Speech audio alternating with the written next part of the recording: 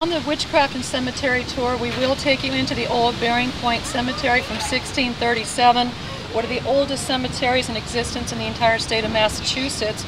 And I'm actually standing behind a very infamous tombstone here.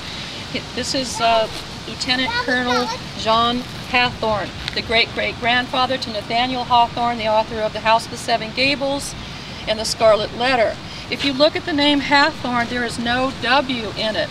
And that's because that's the original spelling. However, Nathaniel Hawthorne decided to disassociate himself from his relative because of all the hangings back in 1692. He was one of the hanging judges. So Nathaniel Hawthorne added a W to the name Hathorne to try and get away from any association with the Hathorne family, but it didn't work.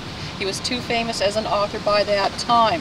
But this is just one of the many famous occupants buried in the old Bearing Point Cemetery.